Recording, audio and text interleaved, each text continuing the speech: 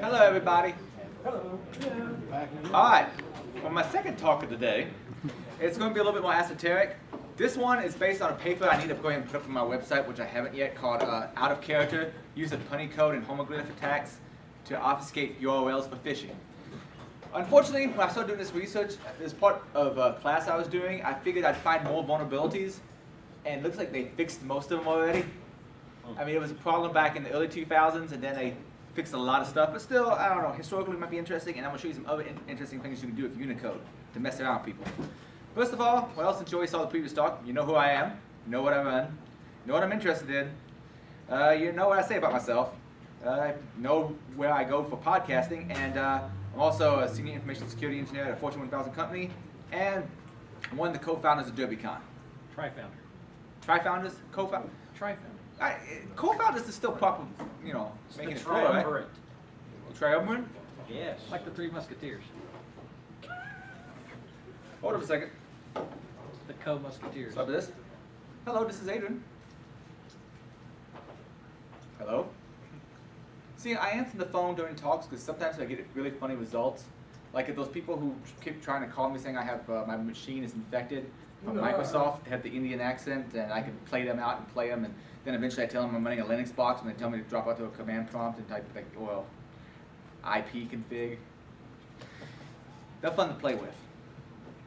Anyway, classic phishing obfuscations would be things along the lines of, well, let's say you had a phishing email and you got one that said Adrian's House Opponent. You're probably not going to click on that link because you know it doesn't sound legitimate email from like PayPal.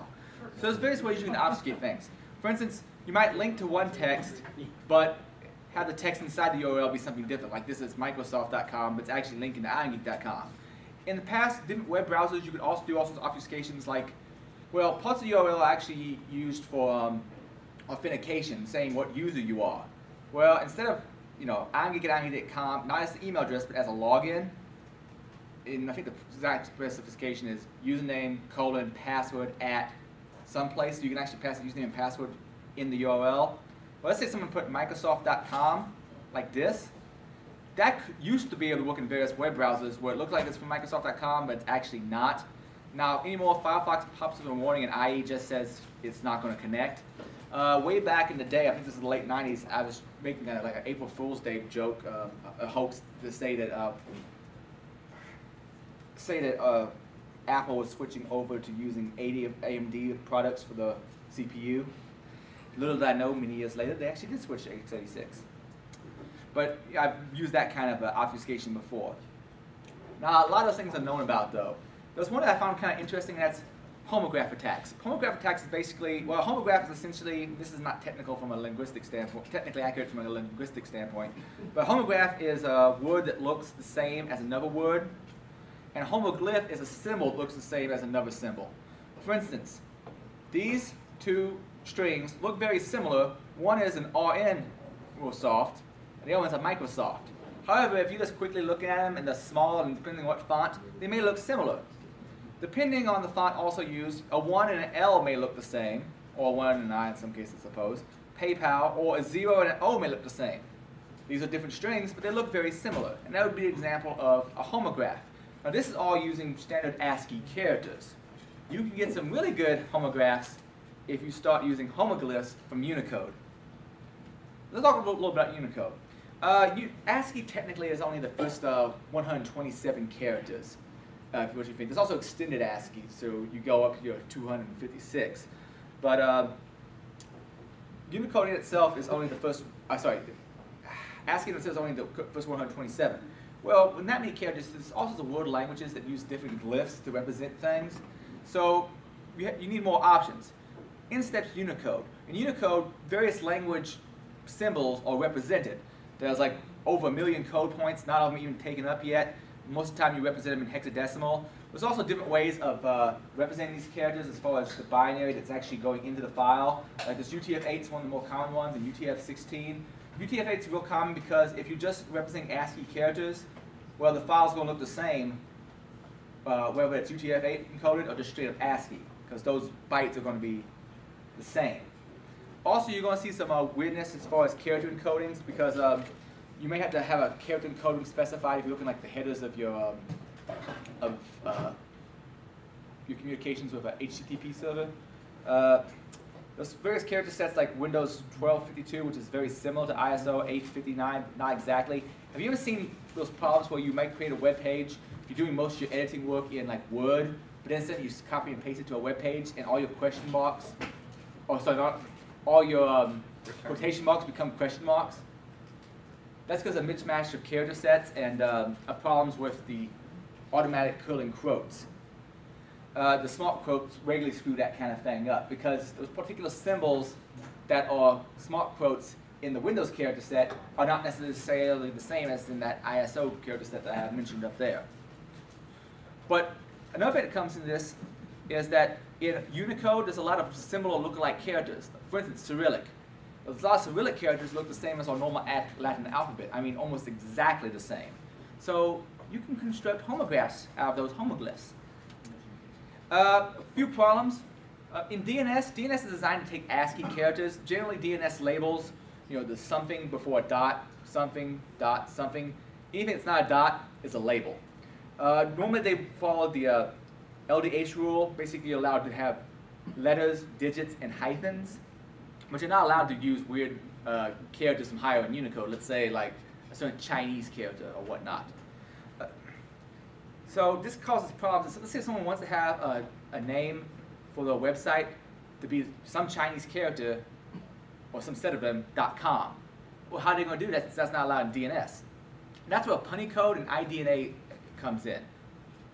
Now, AIDE is Internationalized Domain Name for Applications. Essentially, you take something like this, the cafe with the accented E, and it actually translates into this, which is what you actually put in your DNS system. I cannot explain to you the mathematics in the convoluted way they translate one to the other, but somehow enough of it works. But in that way, the web browser can show the cafe with the E, but you can register this to have the same effect whenever you register your domain name. You can also have something that's completely a different language, like this particular website actually translates this version in Punycode. Now, this is the Punycode. When I say Punycode, I mean this ASCII representation with all the strange-looking series of characters. So you can set things up to do like that, and I think this is some Chinese university I found as an example of a name that's using Unicode characters. Now, back to the homoglyphs. Let's say we wanted to create a look-alike domain name. Like we want to be Google, but not be Google.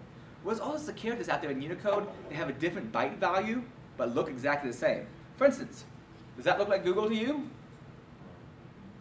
It looks like Google. That E looks like a perfect E. But that E is actually a Cyrillic small letter E at this particular Unicode code point. It's not the same thing. And this is the actual Punycode I would register for it. IUCU.org, and I'm not picking on the IU Credit Union. This happens to be the bank I use if anyone wants to try to steal money from me. And being a .org plays into some of the things and we'll talk later on, so I needed an example that was a .org. Here's the PayPal example. You can see that the second A is not an actual A. It looks just like this A, doesn't it? Looks like that A, but it's actually a Cyrillic small letter A at that code point. Well, that's I think hex, so it's not really what we want to say, but 430. All right, likely sources for homoglyphs. There's also the character sets out there that are likely to give you some good choices for homoglyphs. There's the Cyrillic script, which I already showed a bunch of those. All these characters are actually the Cyrillic version of them and have a different byte value than normal Latin characters. Also, Latin itself is actually encoded twice. There's a normal width Latin or basic Latin, and there's full width Latin. So all of these characters actually appear as two separate code points in Unicode. And a while back, if you were here for the last talk, I talked about steganography. I was trying to hide data in data. Well, I wanted to make a command and control channel that used Twitter, but also uses steganography. So what I did was I used the low version of the Latin character and the high version of the Latin character to encode ones and zeros to encode my commands and threw them out there on Twitter. And the bot would grab them and see which version of the character it was and pull its commands from that. That worked pretty good in Firefox. Generally, it looked okay, but all sorts of other third-party Twitter readers just totally gobbled it up. So it didn't work nearly as well as I'd liked. There's also slashes that appear in multiple places in Unicode. Like each one of these, this is your standard slash that you're going to use in most URLs. There's a bunch of other slashes also. Most of them we can't actually use because they're on a blacklist. However, oh, I think I'm missing one here. This particular, I believe, is a Japanese character. That one we can use. We'll talk a little bit about that later on. All right, slashes. Let's say various registrars, got on the whole idea that people could use homoglyphs to be able to fake names. So they have certain methods of saying, okay, we won't let you use that character. But if you already own a domain, you can kind of fake it yourself. For instance, if I use this slash, which isn't a real slash, Microsoft.com, this actually is not at Microsoft.com. That's not a real slash. It's actually at irongeek.com. Since I control this domain name, I control its DNS, and I can set up a DNS entry that would correspond to this. Now this attack used to work a lot better, but modern browsers, not so well, which we'll cover here in a second. Now, to do all this research, I wanted to see how browsers would actually represent this IDNA. And like I said, I was hoping to have more pwnage ensue, but unfortunately, it looks like, well, fortunately for security, unfortunately for my plaything, they seem to have largely fixed this to where these attacks aren't as viable as they once were. But to test all this, I wanted to make all these homoglyphs. However, copying and pasting from a character set or going out to various websites that have the Unicode charts and copying and pasting was a pain. So I put together this particular script out of JavaScript and PHP that allows you to quickly generate homoglyphs. Now let me show you what we got going on. No idea if it's going to be big enough for you all to see, but let's say I wanted to go have google.com. Oh, I didn't mean to type zeros there. There's google.com. I can drop down and I can change which characters I use. Like I don't want to use a standard G, I want to use, or standard O, I want to use this O, which is a different code point. I can then scroll down, and that's the actual URL it points to, but you see that O doesn't look quite right. If I go looking around, I can probably find an O that's a more perfect match. That's a little bit better. Or I can choose one where I don't have two O's that are right next to each other that look the same. Like for instance, if I choose both the same, that probably looks a lot better. But if I mouse over it, it may not be the same. Now in this case it is. One of the weird side effects I found, remember how I mentioned that Latin is in 2 places in Unicode? The browsers I've tested, if you use the full width Latin version, web browsers will automatically canonicalize it back to the low Latin, so it doesn't do you any good. So let me actually choose a different O in this set on both of those. Let's choose, I think that's a 0 actually. Let's use U and U. That looks like a fairly good Google, but if you see the bar down bottom left-hand corner, it's different. Let me actually submit this so I get a version of it I can use. The actual code I would register in my DNS system, the domain I'd register is this one. Now a distinct problem with that though is old browsers would show this as this in some cases. Unfortunately, for various reasons, we don't get that effect now.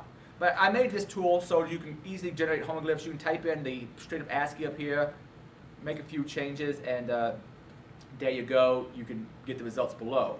Oh, another feature I added, this is going to become interesting later on. Let's say I had a notepad.exe. There's a reverse character that basically you can tell a string to, okay, from here on out, reverse the character order. Because, well, there's various languages like Hebrew and Arabic where you actually read it from right to left. So sometimes in Unicode you need to be able to switch things up. So see that notepad.exe? Alright, notepad.exe. I'm not choosing any homoglyphs for that, but I am choosing to use the Unicode reverse character.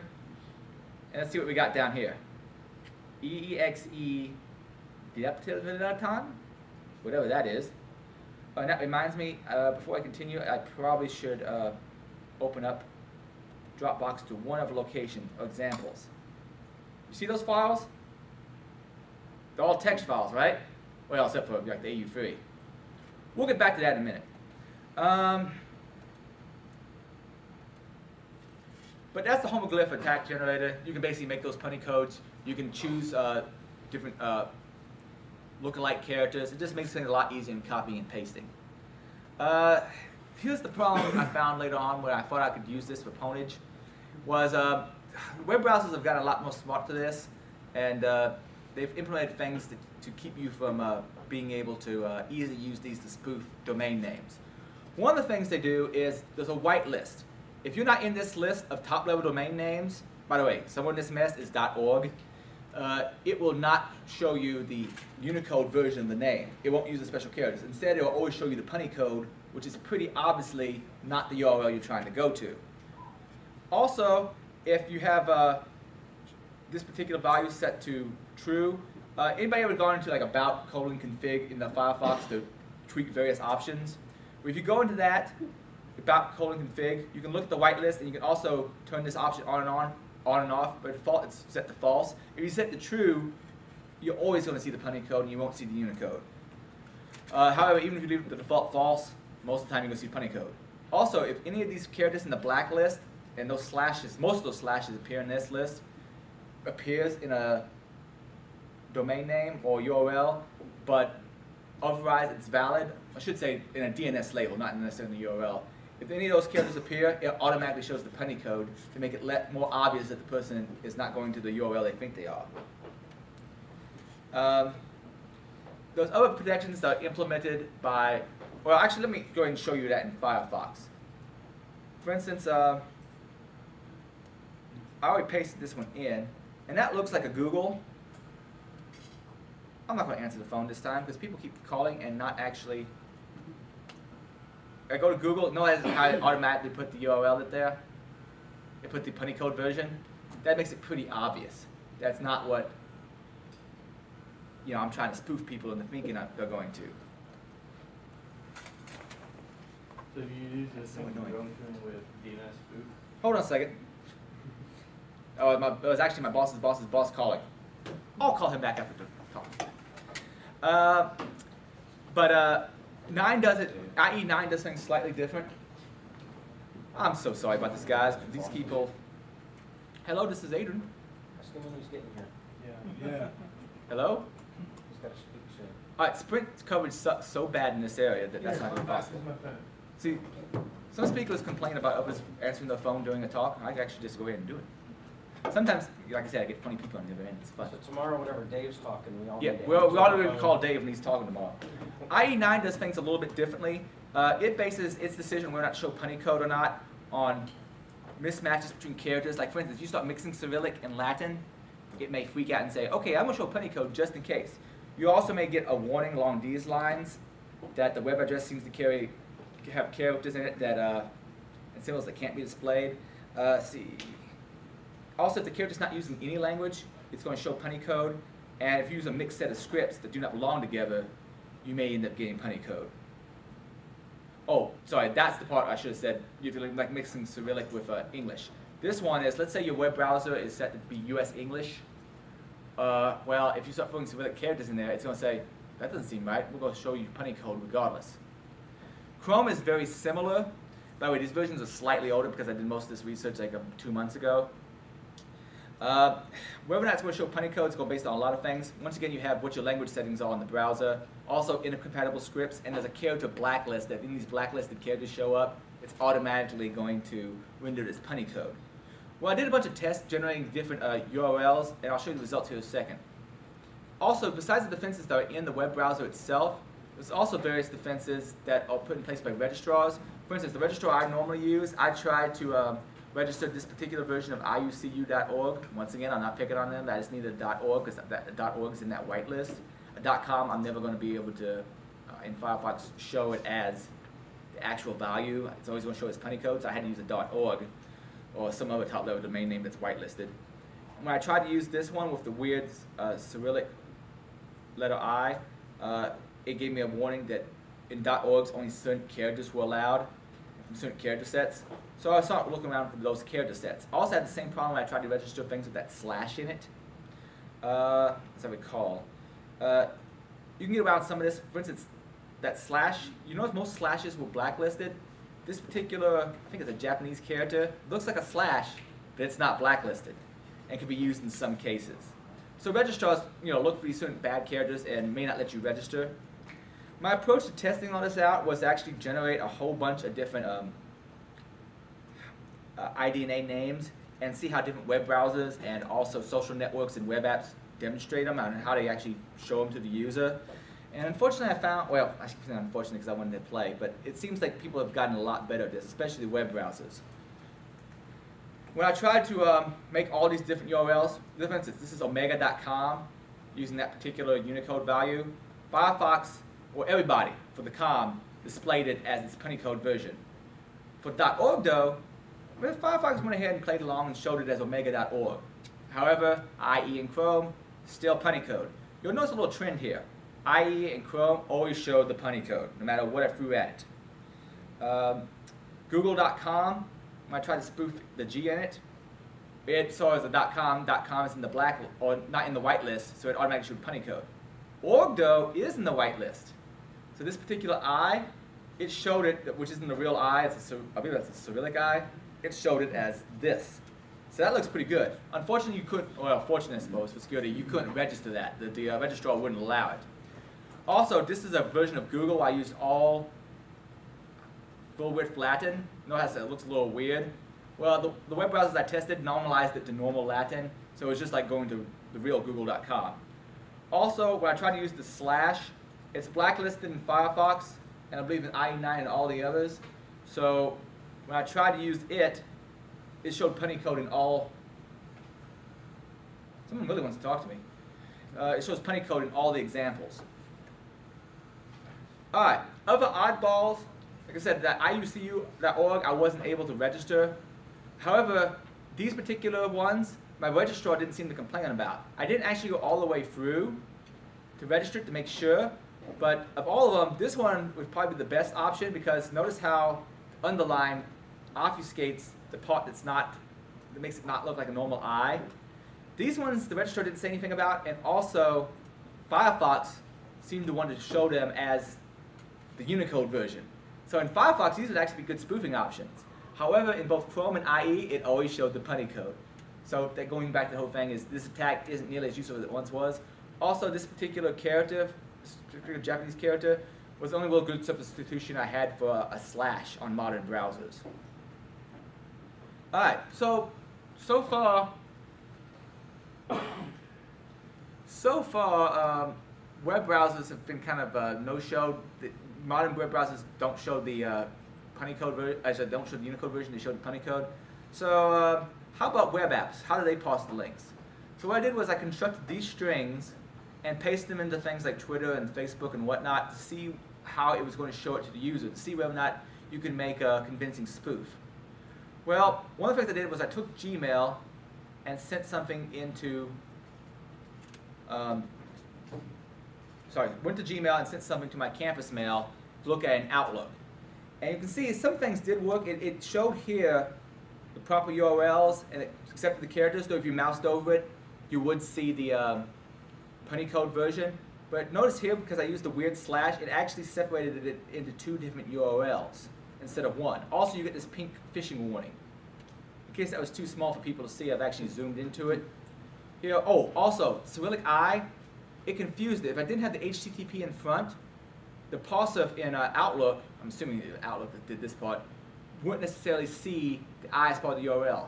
The reason this becomes important is if you're trying to bypass filters and so forth, how something decides what part is part of the URL, what part's not, could have some interesting ramifications. I haven't figured out a way of exploiting this yet, but it bears some further research. And like they said, these URLs, because of that weird slash, it sees those as two URLs as opposed to one URL. Gmail, I had similar results. I went to Outlook and emailed my Gmail account, and we had similar odds and ends.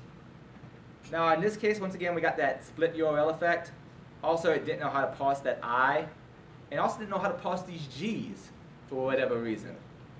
So both of these cases, not particularly interesting phishing, not particularly realistic phishing scams or convincing phishing scams. Facebook gave me these results.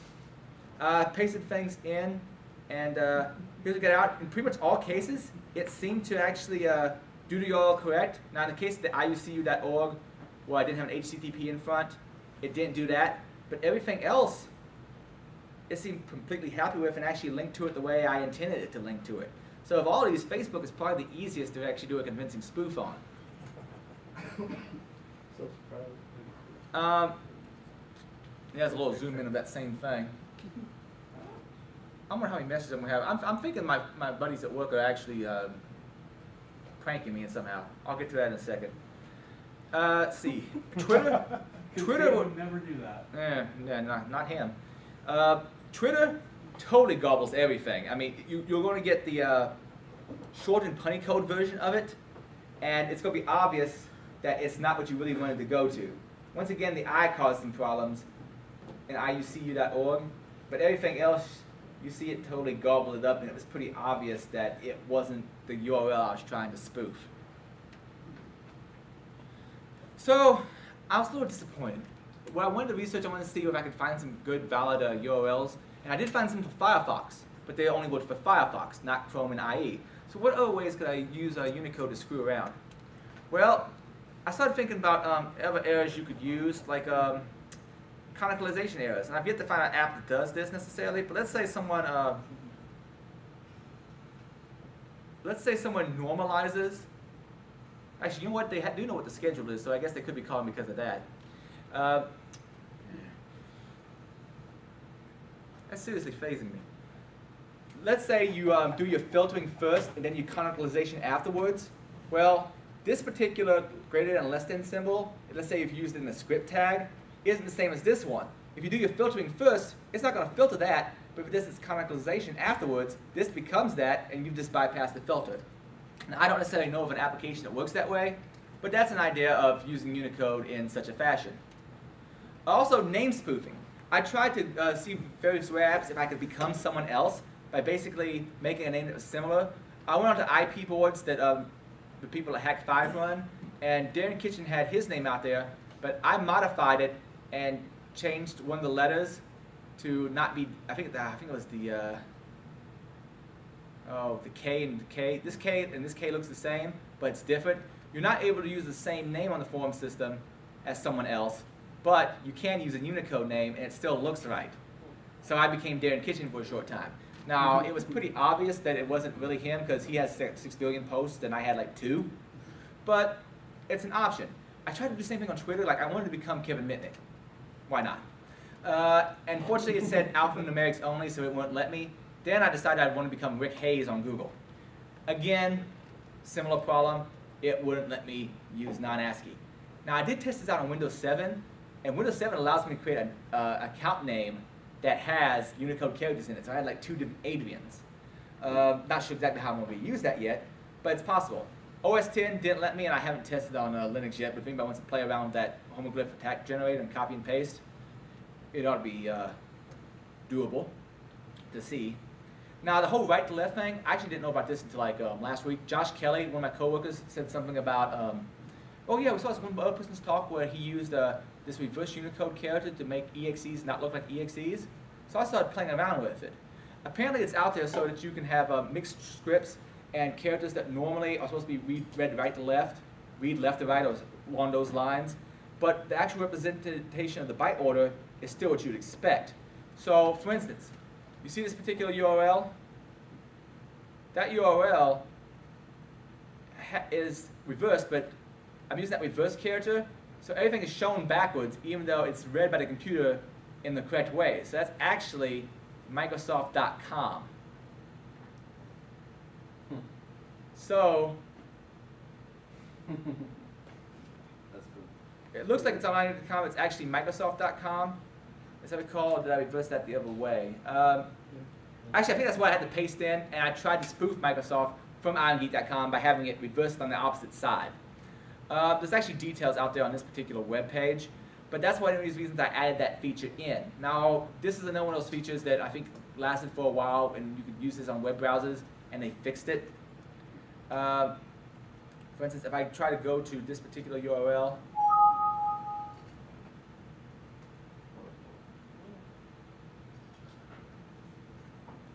it says I could not be found.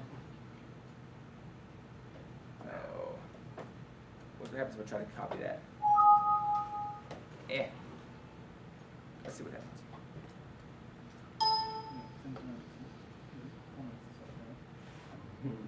I think I used the reverse character in that.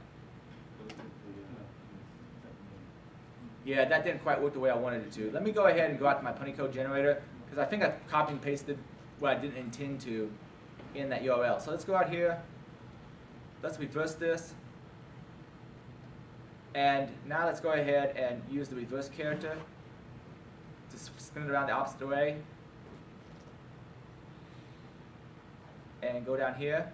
Now it says Microsoft.com/Mark Keegan, whatever. Let's click on that and see what it tries to go. See, it totally gobbled that particular section. My understanding at one time you could actually get away with using that for spoofing URLs, but not so much anymore. However, there are other interesting things you can do. Let's talk about EXEs, BATs, VBSs, and so forth. Let's talk about file names. All these have text in the front, but they're not actually text files. I think something got screwed up with my Unicode characters. By the way, when you start putting weird Unicode characters in your PowerPoints and you start exporting between Mac and Windows, you get odd effects. Let's actually drop out to here. All right, what kind of file do you see there? What's tab backwards? Bat file. You are pwned. That's pretty slick. xcod.txt. That actually opens up as a Word doc. By the way, when I tried to send these through Outlook, I was able, it still displayed them backwards like that. Now, if you try to send a zip file though, or that's not a zip file, an exe, it still saw it as an exe because the computer still read it in the right byte order. But to the human eye, this exe, and oh, notice how I put a different icon there? Actually, let me view, large icons. Notice how it looks like a little text file icon? That's because I copied the text file icon using a different tool, made an exe out of it that looks like a text file. Text.txt, I have no idea why I created that. That doesn't make much sense. It's a text file. I think that's where I was copying and pasting stuff from. And SBV is a little VB script.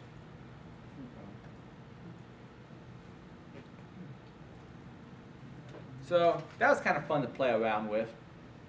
But by the way, if you drop onto a command prompt and try to do a directory listing, it just shows that strange reverse character as a question mark. Now, if you want to play around with this stuff, there's some useful sites I found. There's actually a Unicode security configuration page, security considerations page that lists a lot of potential problems with Unicode. So when people are implementing a system, what they need to think about. There's also the Unicode converter, which I use for like, oh, I know this one particular character, I want to test its effects. I was able to plug in its hex value and use it. If you want to look up the names of various Unicode characters and where they are in the code point list, fileformat.info is a good site for that. And then there's my attack generator, which I think this is another victim of exporting between Windows and OS X. You go to my attack generator and mess around with doing the reversing things, faking domain names, or faking usernames. Like I said, I want to test with more web apps, faking usernames and trying to pretend you're someone you're not. There's a whole plethora of web apps you could test that against. And it did seem to work on at least with one form system I tested it on. References, a whole lot. One of the ones I want to mention here, let's see, Jay Oblins. I actually saw his talk at DojoCon 2009, and that kind of got me interested, or maybe I'm wrong. Was it 2010 or 2009? I don't even know now. Yeah, it was 2010. He kind of got me interested in the whole Punycode thing. There's also a book called The Tangled Web, A Guide to Securing Modern Web Applications. It spelled out a lot of stuff that I thought was really interesting. And there's a guy named Weber, I think it's Chris Weber, who did a talk at Black Hat. He started a paper on Unicode security vulnerabilities, but it never actually finished it. It was like basically like a preview copy. And he apparently gave a talk at Black Hat, and some of the subject matters he has bring some interesting ideas for further research on using Unicode to exploit systems. Again, DojoCon, come if you can. And finally, any questions? Yes? Is it possible to use using URL shortcuts? I suppose you could. But even then, Or you make a free. even then, when it goes to the actual URL, it's going to look like Punycode in most cases. I don't see why I don't see why URL shortener wouldn't accept it.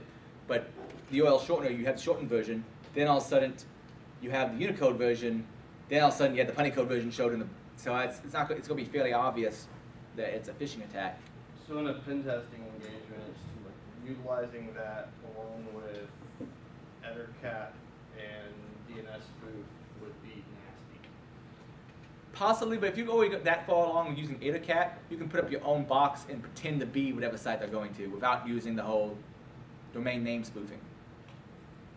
If you're redirecting their traffic and you wanted to make it look like they're going to a corporate webmail, a lot of times when you're running set or something like that, duplicating the site, they're coming back to your IP address.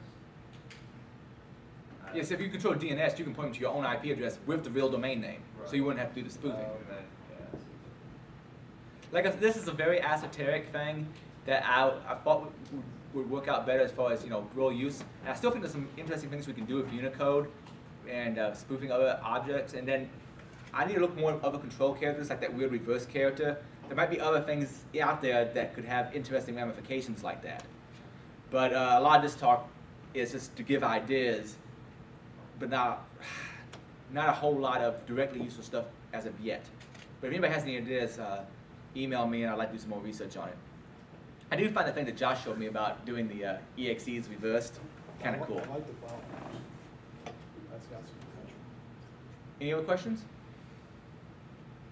All right, in that case, I'll shut down my machine and let the next speaker come on up.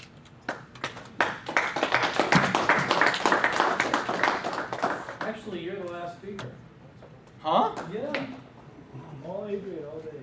All Adrian all day. We had a speaker. I don't want all Adrian all day. Calls if he could be here. Another one? The second speaker did not show up, so Adrian filled in for us. Is that Johnny Long? Anyway, thank you very much. We'll be back tomorrow at 9 o'clock. We have 6 hours worth of talks tomorrow. And they all will be here. I'm going to leave. 6 hours? You can't leave. You've got to talk tomorrow. You might want to finish your talk this morning. Might be a good idea. Let's go get drunk. I think it's complete. I don't think I have room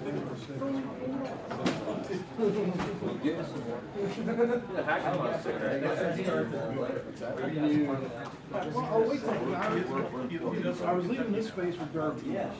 I haven't been there yet, so I feel it's false advertisement.